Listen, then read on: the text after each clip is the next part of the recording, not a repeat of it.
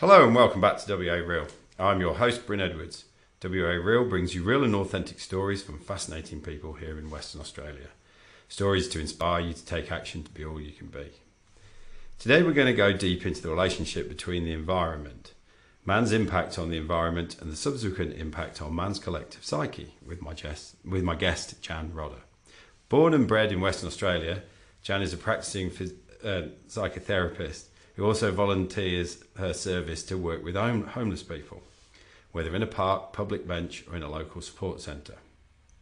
She's also been a consultant in Aboriginal sites, rock art and cultural research, as well as land restoration, wetland ecology and sustainability.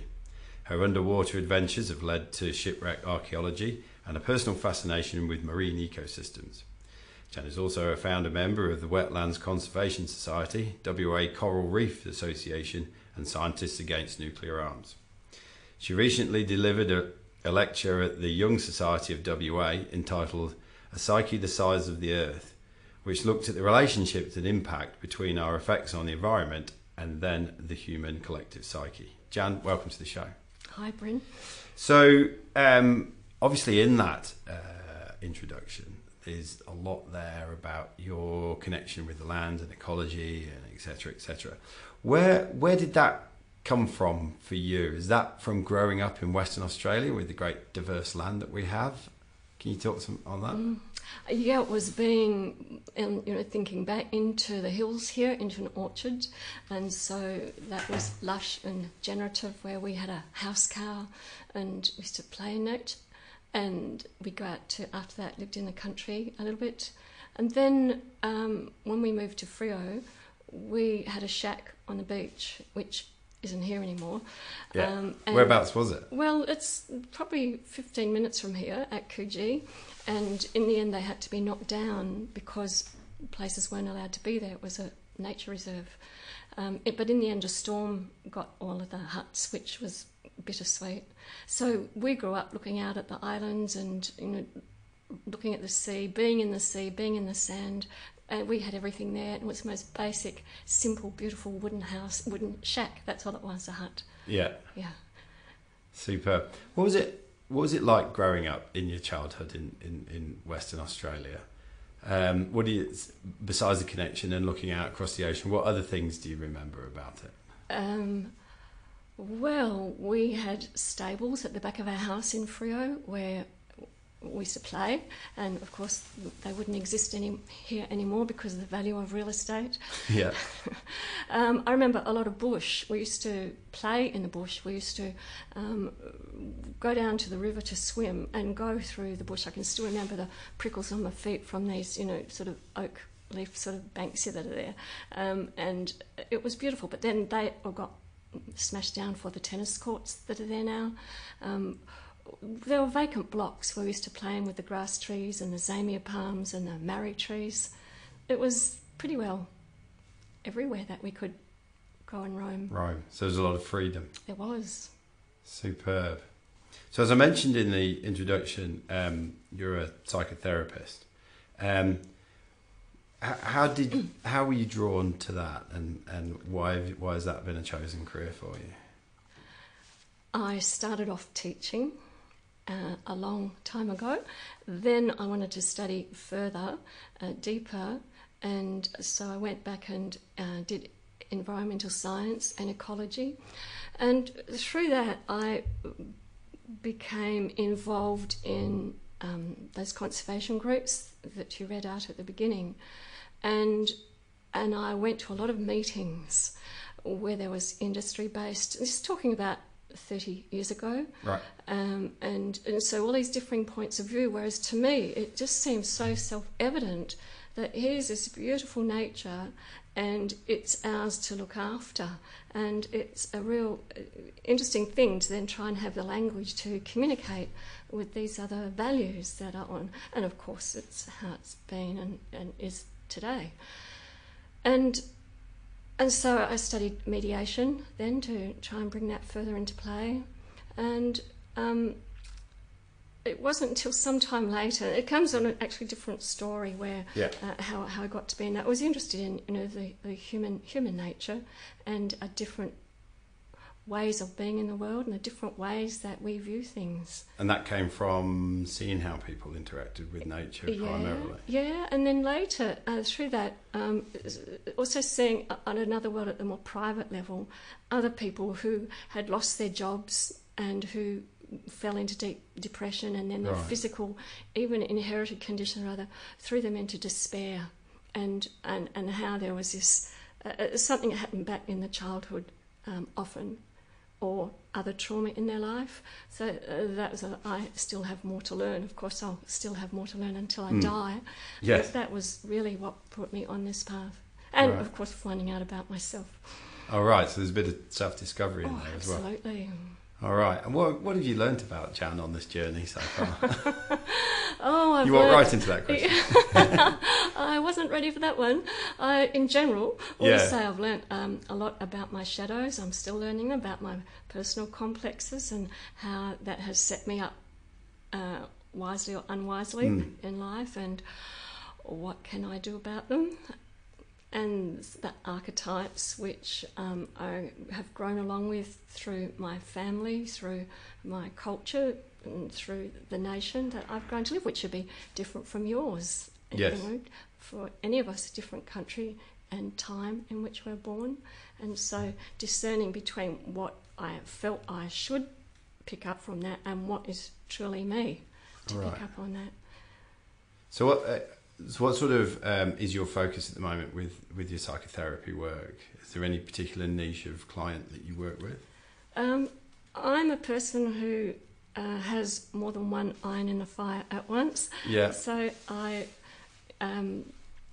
very much are drawn to working with people who homeless is the general name, but it's also people whose luck has run out. They don't need to be homeless for that. So yes, I've been there today and yesterday, but it's also with people who are looking into their habits and anything that's like a cognitive dissonance within themselves. Can you explain what you mean by cognitive dissonance? Okay. Well, a cognitive dissonance is when something that we kind of know at one level and it's jarring inside us, but we do it anyway. One might be loving dogs and eating sheep. And so we might know when we live with dogs more frequently than we are with a sheep or a lamb. But when you see children with a lamb, more so than a sheep, because young things are more playful, more interactive, and then ask them would they ever like to eat that, undoubtedly they'd say, no, I would never like to eat that. And yet we've grown up conditioned that this is what you do, this is normal. So it's like that a child knows and has that this shudder, and then but it gets glossed over in life. So we live on these two different planes. Where it becomes a normal. Right. Cool. So, as I said in the introduction, you recently gave a talk about a psyche the size of the Earth at the Young Society. Can you give the listeners a brief insight into what you were covering in that lecture and how you came about bringing it together? How did I come about bring it together?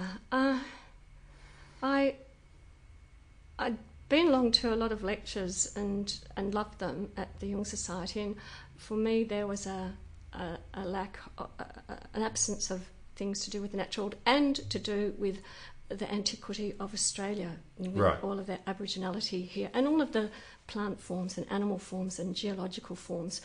And we were bringing in a lot of research from overseas, which is not uncommon anywhere. And so for me, there was that absence of the Australian aspect. But also at the time, unbeknownst to me, I was going to do this, but I put the idea forward to the committee at the time when I had been arrested. And I'd been arrested because of a lot of bushland and wetlands and Aboriginal lands that were going to be desecrated for a road there's a lot of conjecture about the road, but for 30 years we had been campaigning very strongly against the road going through because it was planned when I was 3 years old, and it was when swamps and lakes were rubbish tips. Right. And things are valued differently now, but that same plan, that same line on the map had gone through. So I'd been to the court cases over the time. One was the Supreme Court about this road and the other values. The other one was the Federal Court. And I was listening to every word, and I was aghast at the language used in the courtrooms compared to what happens on the land, like when all these trees are knocked down that take 130 years for a roost, a nesting site for these red-tailed cockatoos or white-tailed black cockatoos to form. They're knocked down. Oh, well, where's the family of these going to go? Or the booble owls or the barn owls that nest in these hollows? They have to have this and this and this and this to eat and to rest in, to roost in. Oh, well, we've got a place over there that they'll go to. You know, it's sort of 90 kilometres away. Oh, really? Who's going to direct those animals there? And oh, we're going to plant more trees over there. Well, they'll be ready in 30 years. What happens now? And the kind of food sources you're talking about, that is not what their needs are. So there was this real difference in the kinds of thinking that goes on in the legal side to what happens on the land. And so that was it. I thought there's done a lot over these years to try, and you write letters, you do all the rational things. I thought, that's it, so I did something that was arrestable. What did you do? Well, with another, I decided to jump over quite a few high fences, and we did know there was a guard dog on at night too. Yeah. And so in the dark we got over the fences and locked onto Coro onto a bulldozer and me onto the excavator. But I can tell you, even though I knew that it was a temporary thing, I felt so resolute being there. Yeah. Especially after, just knowing what's gone on with all these years. Yeah. Yeah. How did that resolution feel in you? I didn't want to move, and when the time did come, when they had to dismantle the machine to take me off some hours later, because I refused to get off myself, I was shattered, and I just didn't want to leave because I knew that the machines would be out devastating again. And they did. Someone filmed where that afternoon these trees were knocked down, and a family of 3 owls, 20 frogmouth owls. Normally they would not fly in the day. This was in the afternoon, and they were blasted out of their home when they were fast asleep. And the next day, one of them was found dead, one of the young ones. Right. Yeah. So you just know that's a temporary thing, but it was better for me to have done something rather than nothing. And then from there, a lot more people got arrested as well, following the days on from that. Right. So we like to think held things up a little bit. Caused a bit of buggeration. Yeah. Yeah. So how did that then lead to the talk you did?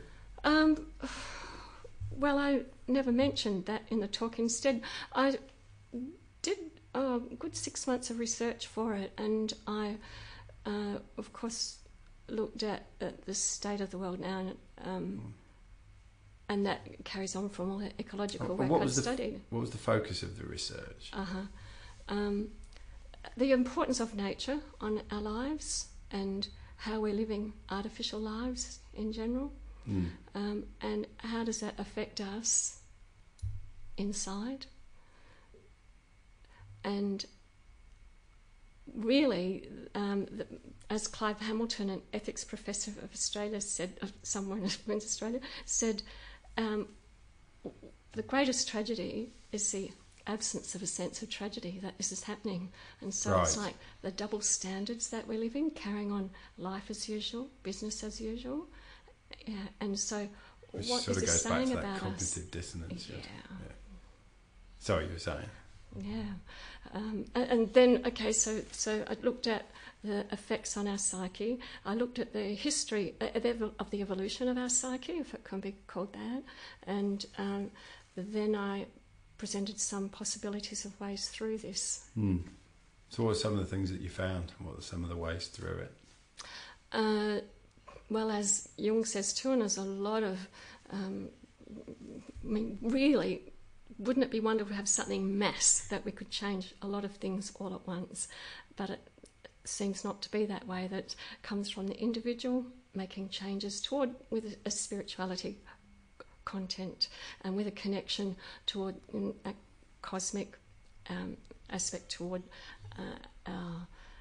the people around us, the nature around us, and of course to ourself, our true self. Stuff that seems easy enough, and you think yes, but collectively we're not doing it. Why is it you believe that we have lost our connection with the land? Through time, my research found that it started. Well, I compared it with First Nation people. Great place to start, where it just happens through that very essence of being, with connection with. Their life depended on nature, and they knew it. Even the astronomy, they knew when the food would be available through the stars, through the positioning, and then after that, religion seemed to come and take away the myths of those stories. They took away the sacredness of the land, and the goddesses and the feminine aspect were taken to the male aspect, and that got further removed from the land to eventually be one male god in the sky. Right, so there's a religious impact. Yeah. Was there not also the rise of the industrialised age? Yeah. Or was that a manifestation, further manifestation of a move towards a male? Yeah, you've got it there, and that also part of the industrial and the agricultural revolution, and the industrial brought about the petroleum age, and the petroleum age brought about the plastics and the dyes, that are making a huge difference on the rivers, and the chlorofluorocarbons, the things that are in micro and nanoparticles around, and to the sounds that are making a difference to the whales so that they become stranded. That's the drilling for gas for our petroleum. Petroleum is gas included. Yes. Yeah, so the scientific era heralded that, and that took away, again, the essence of nature, because instead things wanted to be controlled and brought into laboratories so that the wholeness, in most cases, was taken away and things were separated. And then with that became the disciplines, the mathematical discipline and the sub-disciplines within that, the science, the economics, instead of talking together. Sort of losing the wholeness of the picture. I find it interesting because on one level I feel like we've, like I said, lost our connection with the land, but then on another level we've lost I feel like we lose our intuition as well, which is almost like a connection to something bigger than us, not necessarily the land, but something ethereal or whatever. So it leaves us in this very isolated and lost place, not connected to land, not connected to our greater sense of being. Do you agree with that? And how do you think we've got ourselves there as well?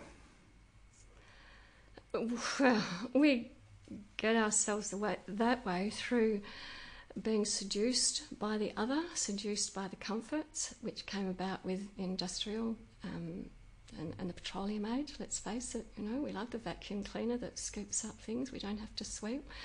So we don't go out and gather the reeds to make the straw broom anymore. How did we get away from it? In agriculture, and tell me if I'm not answering your question specifically, but people became static. They stopped the hunting. They stopped becoming aware of the animals. They were herded. The animals became trapped, and a lot of people would think that agriculture is about the land and is about nature. Well, perhaps it is, relatively speaking, to city life, but it was another beginning that started herding people toward domesticity as well. And, you know, it has so many advantages as well, it's no doubt. But at each step, we became more distant from nature. And say, let's talk about, for now, petroleum. So the lights are on at night, we don't look at the stars anymore, you know, we barely go out. So we've lost our sense of navigation, our sense of instinct, our sense of north, south, east or west in a lot of cases. Particularly when we can pull a phone out and Google will tell us where to go. There it is. There it is. There it is. So what impact does this have on our unconscious and then our collective unconscious, if we were going to follow the Carl Jung part of this? Okay. Well, Carl Jung began the discourse, you say, by thinking that when the goddesses and the animals, all those that the pagan things were banished from religion, they were pushed down, you know, into the underworld and into the unconscious, and we are sort of conditioned to fear that. So we not only fear our unconscious, we fear things to do with the animals, we fear things to do with anything that's not whatever our religion was given to us. And so with that unconscious, things have been things have been repressed. And again, with repression, you know, things get acted out in ways that are camouflaged. And it could be considered as how we are doing things today is because of this gap, this emptiness, this lack. And also because our own masculine and feminine, of which we each have both sides, the healthy masculine and the healthy feminine are not functioning well. So we've got this gap for that, and we are filling it with anything. Filling it with consuming, filling it with noise, filling it with, I think you know what I mean, just filling it.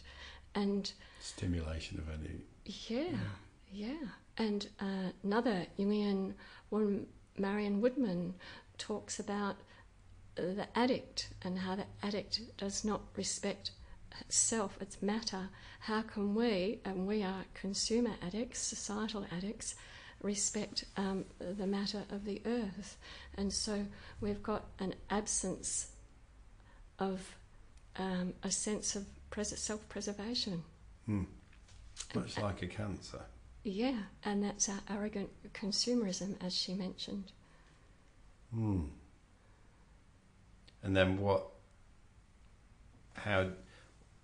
do you see in terms of the future and what needs to be done, what can be done? We can't all go back because that's not going to work.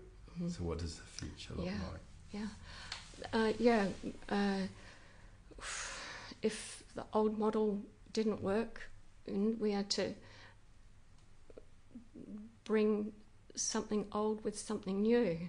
And as James Hollis, another Jungian, says, you know, to have our connections with some of which I mentioned earlier, you know, connections with the cosmos, connections with our ancestors, connections with nature and with ourselves, ourself, each of that. And I guess to perhaps explain it a little more, and going back to one of your earlier questions, Bryn, was how did we get to be like this? And again, another Jungian, Stephen Foster, he likened it to, because we are a very young species, well, regardless of our age, in our evolution, our whole psychic evolution, our separation from nature, as he suggests, gave us this, was a traumatic experience, as any child with an early childhood trauma impacts on their lives, and how they often respond is how he thinks we are responding now. It's like we've got a wounded self, and we're protecting it by not relating to what's outside. Right. And so that's not relating to the nature. It's by tuning out the noises. It's by screening out the wind, the sun. It's by paving over everything so we don't feel the bare earth under our feet anymore. It's by shutting nature out, not relating to where does our waste go, and so on. So we've always got this I can't see you type thing when, you know, we're ignoring things, with also, as you said earlier on, with this almost like this repressed fear. Because it's very interesting when you see people go, I don't know, to the beach or go into nature and they don't normally go. There's this incredible sense of fear around people.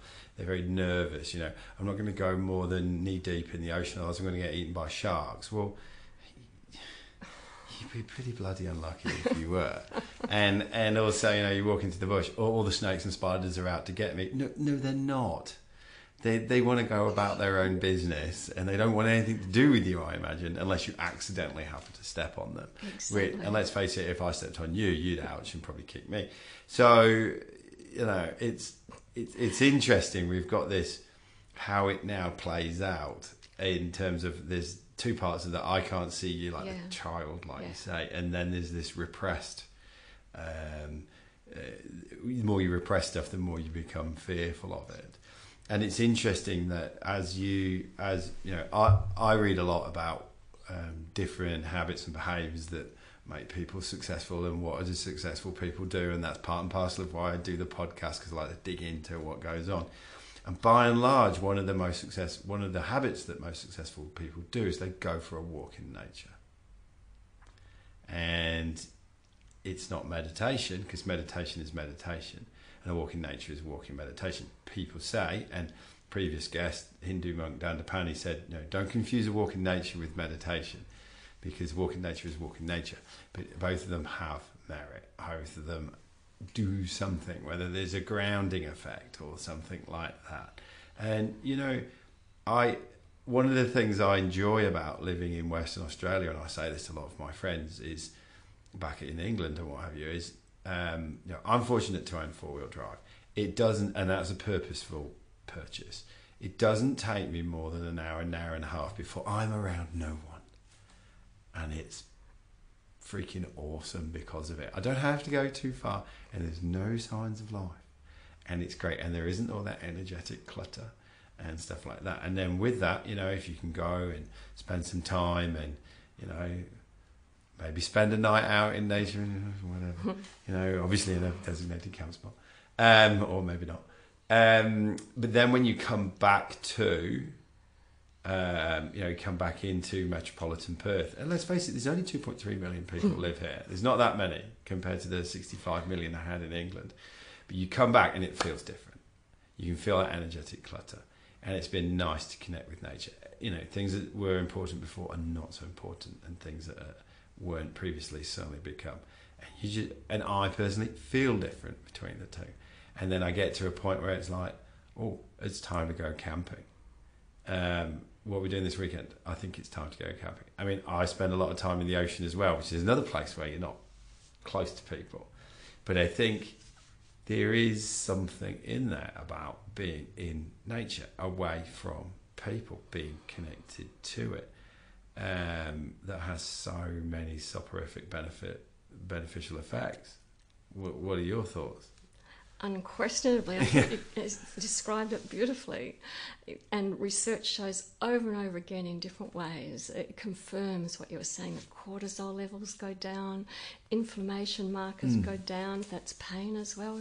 Yeah? And it's also known that when we see water, and I would like to think open spaces is in that realm as well, it calms us, it soothes us. And I don't know. It extends your perspective, not just visually, but beyond that. It takes me away from the human realm as well into other species, because look, in the suburbs, that's pretty much wherever we look, there's evidence of human, isn't there? Yes. Whether it's cats or dogs, that's all human based for human reasons as well. Yes. And I was just out last week on this station where I go to work sometimes, and it's just me for in 100,000 hectares, which is pretty big. Yeah. And there's no shops around. The nearest neighbour is 20 kilometres away. And as I'm driving there, I'd love to say walking or riding a bike there, but I drove, and I notice how my heart just opens as I move away from the city. And I also know that when I come back toward the city, I get this different feeling again. And like you talked about camping, years ago, a lot of people love camping, and I used to notice people that say, other people camping nearby, and they say, isn't this wonderful? Why don't we do this more often? And I understood that well, and of course living in a little basic beach shack, I decided to live a little bit like I'm camping, like even the wire toast cooker over the gas stove, and that's different from having electric toaster on where you can do 14 things at once and your toast not burn. Yes. And so being there, it's like it's being very present while your toast is cooking. Yes. And mind you, I do have other options or so, but it's great to do those things. I like having a place outside for a fire in the fire when we're allowed to have fires. I like to have inside outside as well, and I like to see the stars at night. I have a shower outside. It's pretty lovely. And for people who and let's face it, there's a huge amount. I have to be in high-rise buildings, and a lot of people love it. It's not for me. It's great to be able to run outside the kitchen and pick herbs for cooking or something from the garden, just a couple of minutes or seconds away. But not everyone has that luxury. But it does make an enormous difference to our psyches. But people who have not had nature early in their lives, well, did you have nature early in your life, for example? That's a good question. I always played in the garden. Being 43, we obviously didn't have internet. We only had 3 channels on the TV. Most of the time it was rubbish. We used to play in the garden a lot and used to ride our bikes around. It wasn't nature like you had. We did later move to a farm when I was 15, 16. And do you think that made an impression on you? Very much so. I felt very at home.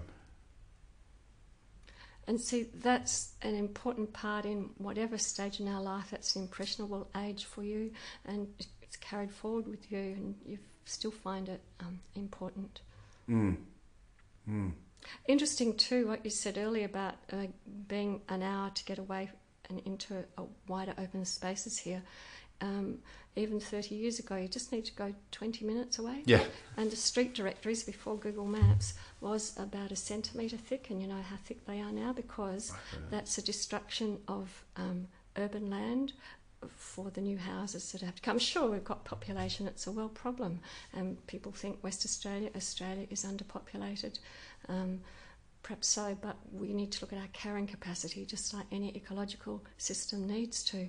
Do we have the water? You know, we've had to have desalinisation, and that brings problems to the ocean with the extra salt. What about the groundwater levels? That's a problem for the wetlands and the migratory birds that come from Siberia and the resident water birds as well. What about the waste disposal? And the sewage, all this carrying capacity. And okay, we like to think that technology can fix it. It's a damned hard answer, the population one. Yeah. But I guess your particular focus is how does this affect our individual and collective consciousness, and how we're all bit by bit slowly have been moving towards that. We can't see this, so it's not really happening. Denial part. And then having that fear, pushing that fear down. So when you do go on that camping holiday, it's like, it takes you a while to settle down and enjoy it because it's a fearful experience. Yes, and it's a withdrawal as well, isn't it? Like someone drawing from cigarettes or caffeine. You know? A lot of people do take time to settle into it. Yes, different state. So with your work with homeless people as well, what do you see in terms of their interaction with with nature and the outdoors? You don't know how dear to my heart this is. Well, maybe you can guess. It's not what I would like it to be, but that's me. So I need to step back from that.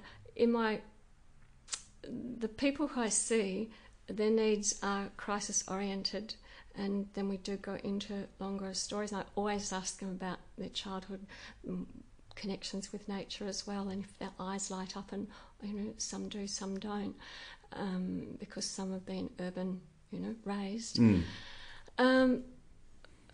And there are those who sleep out, and those who aren't homeless, who I see, and they are city dwellers often.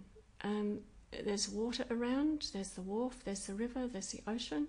That's walking distance for these people, and I try and encourage that, but it's not a priority for them. I would love to be able to take people. I have on occasion, but with the organisation I'm with, they say no, it's too difficult for this and this reason. And I might add, again going back to something you said earlier, how we might think the snakes and the spiders will bite us and the sharks and so on, that even to take people out for insurance, the insurance premium goes up a lot if you say we're going on a nature walk. So again, it's that fearful aspect, and it's a high risk. That's just adding to it, systematically reinforcing this idea of fearfulness and risk and worry. Yeah, and wouldn't another way be anxiety? Exactly. And okay, so how else might we deal with this? Well, okay, let's say reptiles, for example, if we're going out in the bush, the seasons are when it's warm, and okay, what can we do? Well, you wear shoes, you tread heavily, you keep your ankles covered, and you don't put your hands under logs and so on. And okay, what happens if you do? Well, you've done your first aid training, you've got your bandages with you, and you hope you don't ever need them, but you take those precautions, you take responsibility for it. Yeah, at least you're doing something sensible, something proactive.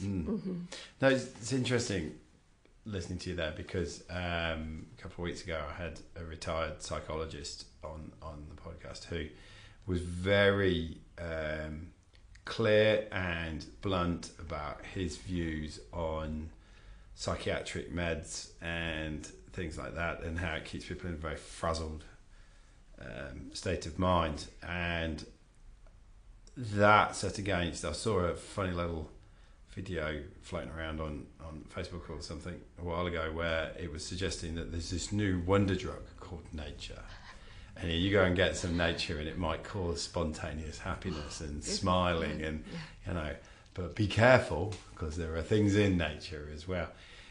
How much do you think, if we were to prescribe nature, that's a random question, but how much do we think we could cure or not cure or reduce some of the larger and larger psychological, mental health issues that we seem to be seeing on a rise? I'm so glad you said that, because there's no doubt about it. And even in New Zealand, doctors have a green prescription. Have you heard of that? No. They'll write out, go for a walk in the bush, or what they call it, tramping, go out into green spaces, and that will add to your feeling of wellness, So yeah, there's no doubt of that. I suppose it doesn't help Big Pharma though, does it? That you've always got to look at the money trail, don't you? On any drive, and that's what's behind it. Indeed. When you hear doctors who are not adhering to that, but are seeing the bigger picture, fantastic. Who can steer away from the pharma trail? Yeah. Yeah. When there are other, great things around, to prescribe that and get almost instant happiness. Well, who wouldn't, Yeah. And with that, once we develop an affinity with certain trees or certain wetlands or certain, even a frog or a turtle, you get to want to protect it. And when you get to want to protect its habitat and its food source. So without that affinity, that kinship, we don't know what to protect. Yes. So it's about even like an identity. I mean, Aboriginal people grew up here with a totem, an animal or so that connected them, and they watch out for this. What do we have? Look at landmarks today. People say, oh, where? How do I get to Sunset? Oh, yes, just go round that McDonald's sign, then go past that BP station. The landmarks aren't the hills anymore. They're not the rivers. They're not the hills, the slopes. You know what I mean? Yes. The man-made buildings and the landforms have been homogenised. It's very true. Very true. And don't know where you've been driving lately, but what comes to mind is even as the roads out away from the city are being widened, or again the tops of the hills are just being sculpted so that trucks can go faster and smoother. The curves from old country roads are being straightened, and so even what they might have seen as oh, isn't that nice, not nice for trucks. Trucks are speed is money, you know, efficiency. That's again, and going along the railway line, you know, a big fantastic urban railway line up in the northern suburbs that weren't there when I was even 30 years ago. They went there, and can't identify where I am because it's all uniform. Yes. Yeah. One of the nicest things about coming to Western Australia from England was I'm not great with directions, but it was easy to work out where either west or east was, because it had a big piece of blue note. Yeah, and the hills to the east. Yes, indeed. So, for somebody listening to this, what can they do to start to reconnect their psyche back to nature? Oh, a lot of things. For people who are urban or busy, there's different needs. That's the thing. For people who are, say, busy or urban, is to look for a local park, look for a local little bit of open space, something they can go toward either often and get to know something over the different seasons, over the different times of day, that all have something different to offer, and then to notice how they're feeling when they're there and when they've come back from there, as you were saying when you go camping, and how long the feelings last. Because then we're usually walking, which is that beautiful dose of exercise as well. That's pumping different things around inside us.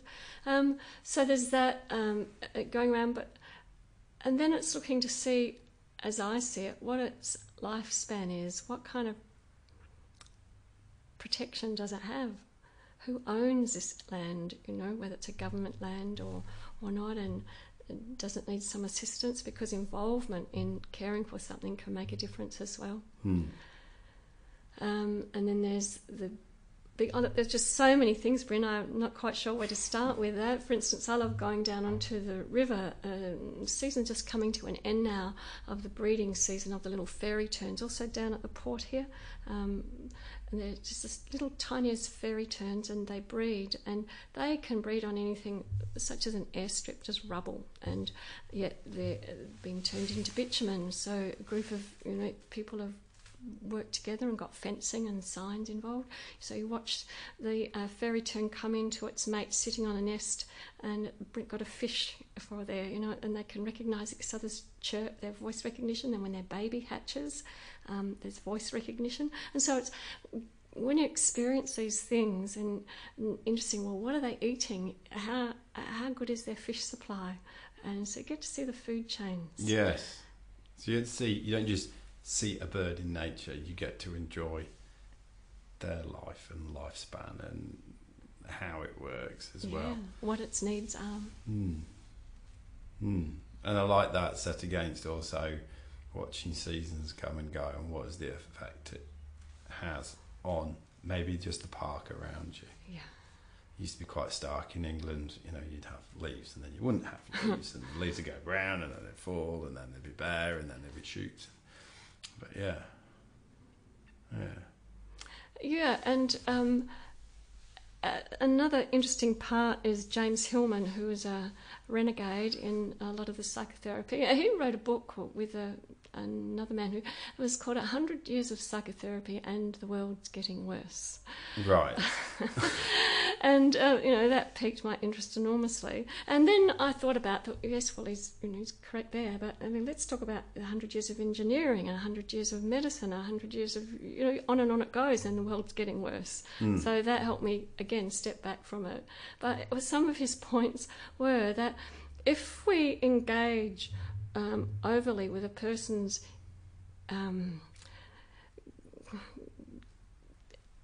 inner needs, we're not looking at the bigger connections, and how can we get anywhere when we're only looking at our own inner needs? Yes, because it can become quite myopic. Very much. And further, he says, how about that a person, and in psychotherapeutic terms, they're called a patient. He says a patient can be seen as being like a victim, but treat them as a citizen first, so they can get to solve and find solutions to the bigger picture as well, and have this participation. And then that stems back to the First Nations. They had participation in things in a lot of areas. Yes. Superb. So what are some of the projects you'll be working on over in the near-term future? I hope to further develop these workshops, which I have, and I'd like to have them available online, and in personal workshops. But and so, what are those workshops focused on? Well, I'd like them to be on the sort of beyond the global gloom. Right. What do you mean by the global gloom? Oh, it's what we've been taught. Well, the world's going to shit. We're pulling all the oil out, we're decimated. And, also, did you hear just last week it was about the Arctic seas now, and they have not had these 60 hours of 0 degrees at this time of year. Right, yes. It's open sea where there used to be thick ice, and so the cold shafts of water have been going down, and you know how it's been so cold in places in Europe as well. That is enormous difference, and the shelves down on Antarctica as well. And there are so many subtle differences with the insects and with the things that we don't necessarily see, as and in the oceans, the life, the plankton, and how that makes a difference to the other food chains. So the world is gloomy. Yeah, and we're going on like it's not. So the first thing. So this is the focus of your one workshops. is like to actually. First one is about the Negredo, actually in the blackness, the doom, like looking at this existential crisis, if people ever get to calling it like that, the darkening, the gathering of the darkness. Sounds weird, doesn't it? It's a beautiful sunny day out there, and you and I have got food in the fridge, and we've got a good life, and we're not immediately threatened as we see it. So the first stage, it's going to be a series of 4, and the first one is looking at these feelings of sorrow and sadness, and I've mentioned some, but I haven't talked about how it's had me feel too much, how the development has happened so much around here, and in my lifespan. You're a visitor, and compared to compared to how many years have you been here? Coming up to 8. Yeah, and it is gorgeous here compared to places that are more built up, isn't it? But yes, and I acknowledge that. Having seen the difference also so rapidly to get to this stage now, I've got a lot of sorrow about what I see, and of course I felt enormous sorrow in the destruction of those wetlands and trees, and not just there, but what that represents globally. When we have palm oil, for instance, the orangutan homes, and on it goes. Yeah. A little deep sorrow and the ongoing effects of that. Where does it go? Do we just pass it off? Do you think that is probably because acknowledging where we are will bring about great sorrow, and we're increasingly at an age where we don't sit well with negative emotions or painful emotions? Do you think that maybe is almost like the gate that's shut, that's stopping us from actually acknowledging what's going on and what we need to do? Very much that's the way it is, isn't it? And we know, as you mentioned, the pharma industry, all the advertisements tell us not to feel pain. But as I wished I could recall her name now, but she said, if we don't want pain and we don't want these feelings of worry, we're wishing the life of a dead person. Yes. Yes. Yeah, and so, it's like when we lose somebody dear to us, if we don't grieve, it comes up in other ways. Yes. And it is not grief forever. It moves, and it's up to us to let things move. So, yeah. The same with our relationship with the environment. Very much, and the sorrows and the losses. And there's a lot of names for these things too that are emerging now in the psychological world: eco-anxiety, eco-nostalgia, eco-paralysis, even Akarami complex, which comes after Akarami, after the people who experienced the Hiroshima and Nagasaki bombings. Akarami is the feeling that was coined that they lived with. And then, as Robert Lifton, well-published psychologist, wrote, that he believes Akarami complex is a global dread that is in our unconscious now. Now, yes. How many people can you sit and talk about this with? Oh, yeah. Eyes glaze over, or people change the subject. And so to have... Because it is uncomfortable. It is because very deep down they know it's right.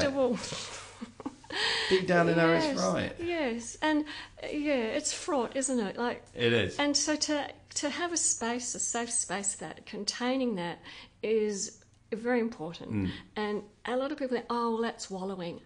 No, it's not about wallowing, and it's not about having to find an answer there and then. It's not about a 5-step point plan, we're going to do this, and it's not about just getting heroic hope or false hope either. Yes. None of that. It's about giving it time and space, facing the darkness, and having language for it, having expression for it, using symbols, and listening to our dreams as well.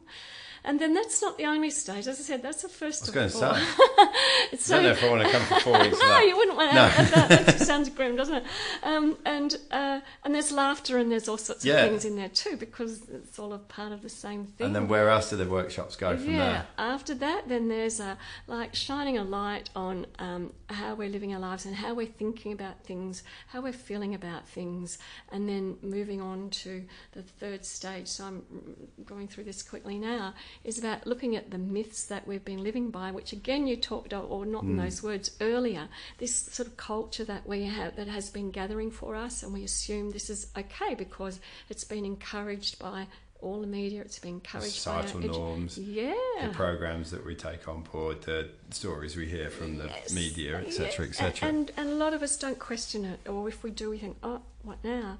And so it's looking at these and seeing, okay, what were their merits and what were their weaknesses, as everything has, and how can we turn them around? What new myths can we create? What stories can we create? What kind of heroes? What kind of symbols? And all that is, look at renewable energy for a start. Look at forms of transport. Look at these different kinds of living that we can have, which do involve community. And at the same time, that's for us people who are haves, let's say. We are not affected by sea level rising just yet. People are. As we know, the hurricanes, people are moving from their homes right now, north of Australia and in Kiribati. They're really worried as their islands are getting smaller and smaller with the sea levels rising. All that's refugee, status as well, imminent. And so what kind of citizens or people or community can we be with that? And it's a little bit, could perhaps liken it to being with someone who has a terrible illness.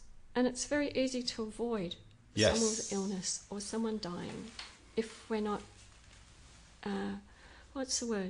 familiar or willing. And we've all got our own dying that we inevitably have to do. Yes. And how often can we talk about that too? Oh, that's bleak. Oh, you're so negative. Really? No, you're right. I've asked several guests on the show what's their relationship with death, usually through... because of what they're doing, where they are, etc., etc. One was a paediatric oncologist, another one was somebody who's a survival expert. They're both, having spent an amount of time considering or being faced with the possibility and or has seen death. And I had a few comments about it in terms of, well, why do you want to go down that route? And I think there is a bigger discussion to have. There are these awkward areas, death, what we're doing to the environment, you know, the impact of the economy on our everyday life, and in that there is sorrow, because you can see the impact on it, and yet we shift away from it because we don't necessarily have the information. We don't get we get messages saying that it's all okay, or don't think about it, and I think the biggest part is we don't sit well with negative emotions, or painful emotions, or negative energy. And if we can sit with that, face the darkness, like you said, then stuff can open up. Then we can have a probably more authentic relationship with nature. And with ourselves. Through nature, death, etc., etc. Yeah. So there we go. If you could go back to a very early part in your year, say when you're about 20 years old, and you could go and give that Jan some sort of advice about how to handle the journey ahead, what would that be?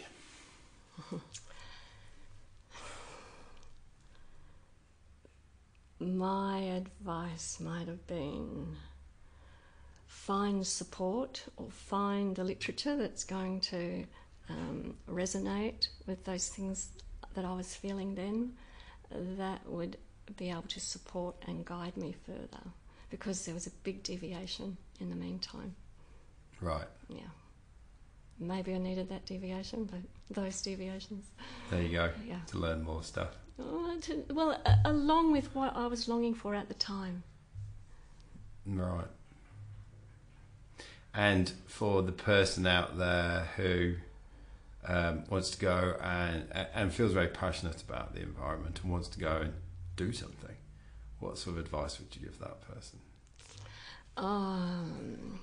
To get in touch with me, or get in touch with, say, if they like frogs in particular, or reptiles in particular, or whales, to look up an organisation close by to those, to get in with kindred spirits, or if they like getting to know trees, finding out when the seed collecting is, or when the tree planting season is, or there's so much going on that is available.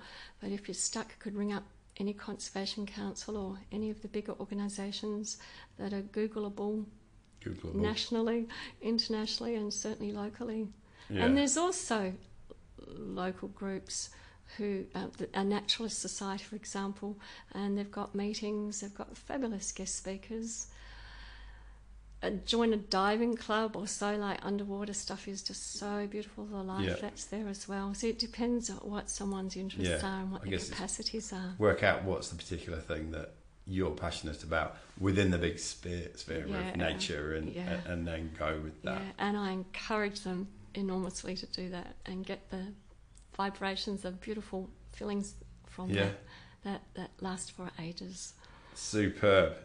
Now, if someone's listened to this and they want to get in touch in terms of wanting to talk to you more about your psychotherapy, or if they're particularly interested in the workshops that you're putting together so they can go through an authentic connection with it, how do they find you?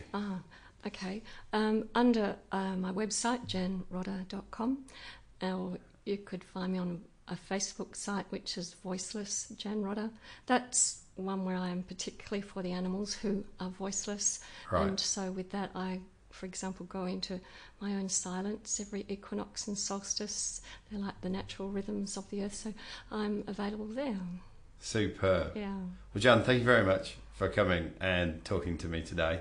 I think, as I said, some of the biggest things I've got out of talking to you today is just reconfirming what I already knew about my relationship with getting out of town, going into nature.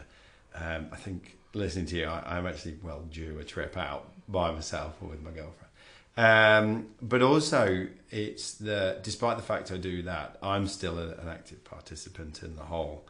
Or I can't see what's going on in terms of pollution and what have you. And I think that whole sitting with the uncomfortableness of that is that, I am complicit in part of that.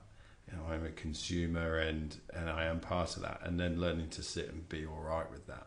and using that model to look at other things in my life. I think that's super valuable. So thank you very much for your time today. Thanks for coming and talking to me. And thank you to the listeners. I'm pretty sure you'll have got loads out of that. Jan, thank you very much. Thanks, Bryn. I've really enjoyed talking with you. Cheers.